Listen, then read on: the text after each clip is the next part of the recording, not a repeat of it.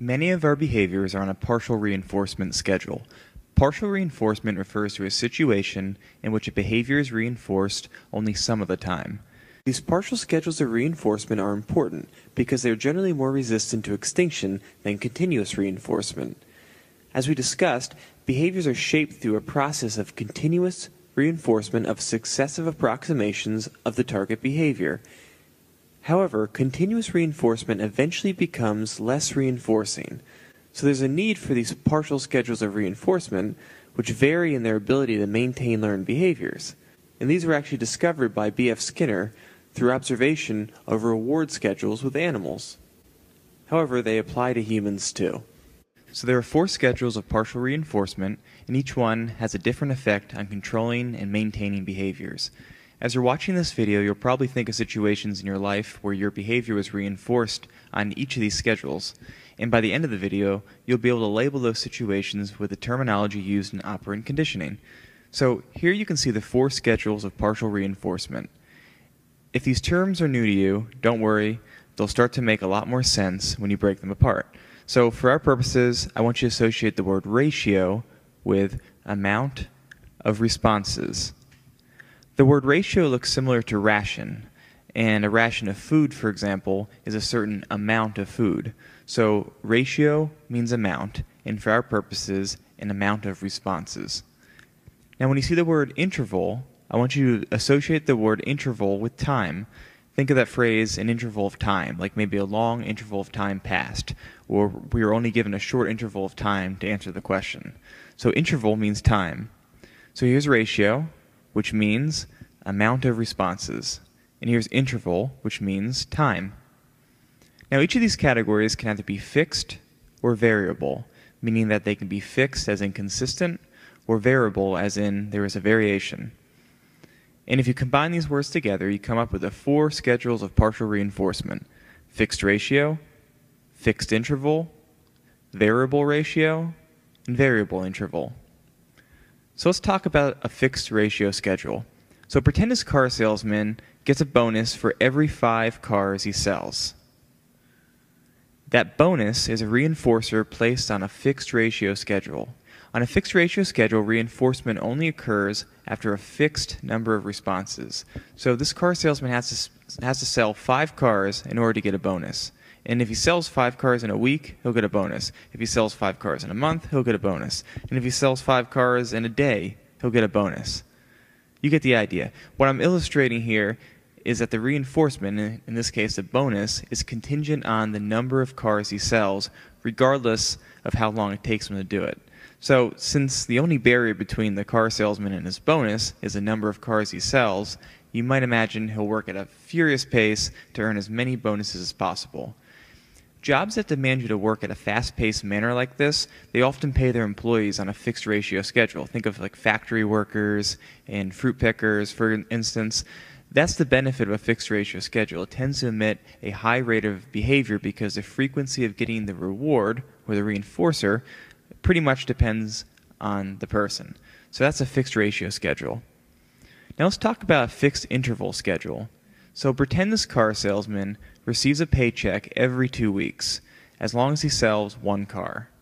The paycheck is on a fixed interval schedule because the reinforcement occurs after a consistent amount of time has passed, in this case 2 weeks.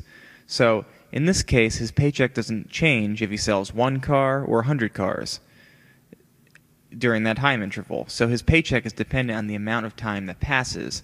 So as you might imagine, he probably doesn't have much of an incentive to sell more than 1 car, if he'll make the same amount of money anyway.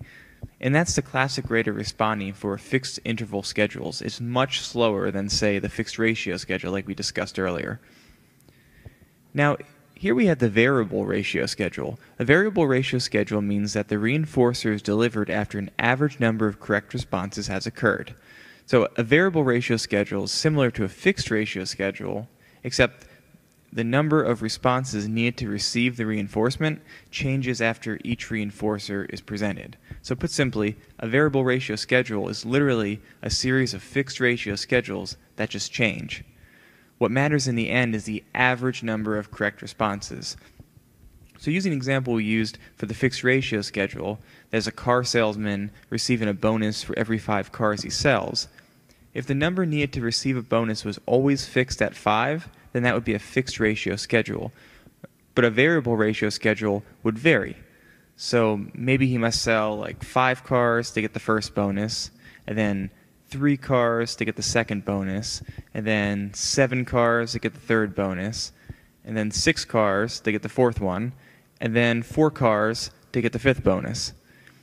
If you add up all the cars sold and divide it by the 5 bonuses he received, you'd find out that the average number of cars sold to receive a bonus is 5, which is what the fixed ratio schedule was above, 5 cars per bonus. The difference here was that the variable ratio schedule has a lot of uncertainty. The car salesman cannot predict when he'll receive a bonus in this case, but with every car sold, he comes closer to getting that bonus. So the classic example used when it comes to like a variable ratio schedule is a slot machine. If you've ever played a slot machine, you understand the power of a variable ratio schedule. A slot machine is programmed to pay out after an average number of pulls. But since you never really know when the payout will occur, you keep playing and hoping that you'll win something. And that's one reason it's so hard to walk away from a slot machine. You always wonder, like, what would happen if the next pull is the jackpot? You don't want to miss that, obviously. So a slot machine is a variable ratio schedule because the reinforcement is dependent on your behavior. That is, you have to bet money and pull a lever in order to have a chance to receive anything. And it doesn't matter how long you wait in between pulling that lever. It simply matters whether you performed the behavior of pulling the lever. So that is a variable ratio schedule. A variable interval schedule means that the responses are reinforced after a variable amount of time has passed. So, to use the car salesman again, imagine a supervisor randomly showing up without notice to give him a bonus. As long as the supervisor sees him actively talking to a customer, he'll give him that bonus. Now, since the car salesman never knows when a supervisor will drop by, he has to consistently engage with a customer in order to increase the chance that a supervisor will notice. The difference here is that he could have sold 1 car or even 100 cars on average that month, but all that matters in order to receive the bonus is whether or not he's actively engaging in a sale when his supervisor happens to come by.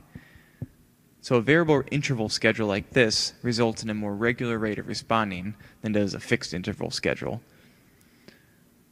So those are the 4 types of partial reinforcement schedules, and as you might imagine, each one has a tendency to emit a different pattern of response.